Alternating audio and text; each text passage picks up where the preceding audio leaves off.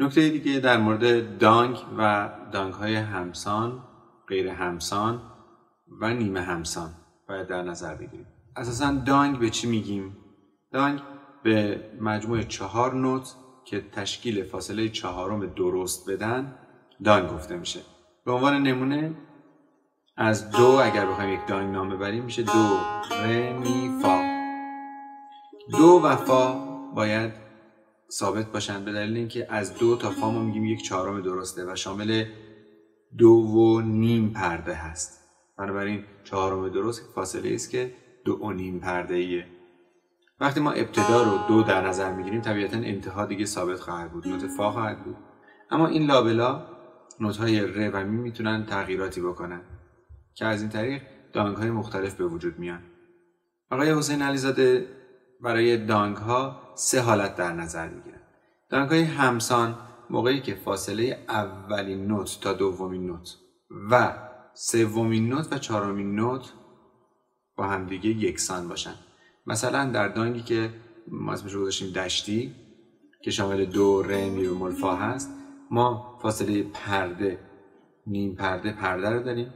بنابراین فاصله نوت اول تا دوم 1 پرده است و فاصله نوت سوم تا چهارم هم 1 پرده است. پس این میشه همسان. همچنین دانگ مخالف سگاه که من بهش اسم دادم باز میتونه دانگ همسان باشه. دو، ره، کرون، می، کرون، فا. ابتدا 3 رو به پرده داریم، انتها هم 3 رو به پرده داریم. باز این دانگ همسانه. اما دانگ ماهور که در این قطعه هم استفاده میشه دو، ره، می، فا هست. به این میگیم دانگ نیمه همسان، یعنی فاصله اولین نوت تا دومین نوت و دومین نوت تا سومین نوت برابر هست. پرده و اینجا هم پرده. دانگ شور هم دانگ نیمه همسان میشه. دو، ره، کرون، می بمول، فا. 3 رو به پرده، 3 رو به پرده، یعنی فاصله اولین نوت تا دومین نوت و دومین نوت تا سومین نوت برابر هست. هر دوشون 3 رو به پرده ای هستن و بعد 1 پرده داریم.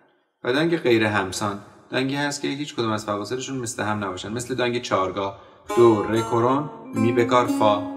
3 رو به پرده ای، 1 رو به پرده ای و نیم پرده ای. هیچ کدومشون مثل هم نیستن.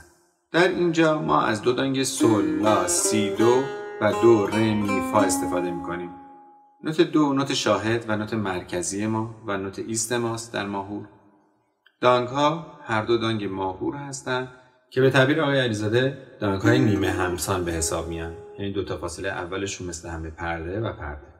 اینجا باز پرده و پرده.